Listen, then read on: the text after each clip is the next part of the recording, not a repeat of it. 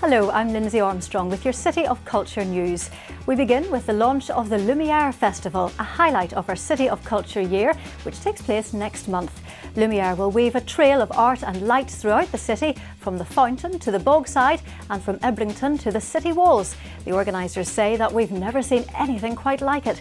Buildings will change shape and appearance, and human forms will seem to fly through the air. And coming up this Saturday, the Millennium Forum is the venue for GymFusion. This colourful blend of gymnastics and dance is guaranteed to wow the audience. Start time is 1 o'clock on Saturday, and tickets are £7.50 and £2 cheaper for under 14s and seniors. You can also head down to the Creggan to see artist Locky Morris's exhibition entitled A Week in Goals.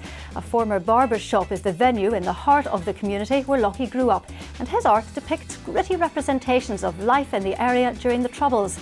It's open now until Saturday evening. And if you want to get a taste of the birth of rock and roll in 1950s Soho, then check out Bunny's Vendetta at the Glassworks. This black comedy takes us inside the bitter rivalries between songwriter, performer and publicist, and features a live band, the Moonstones. Tickets are £8.50 and the play runs until Tuesday. And finally, ahead of the opening of the Turner Prize exhibition, a new campaign has been launched aimed at bringing this contemporary art to a new audience. React will tour across Ireland in their mobile studio, reaching the City of Culture next Tuesday. Well, that's your City of Culture news for this week. Have a great weekend.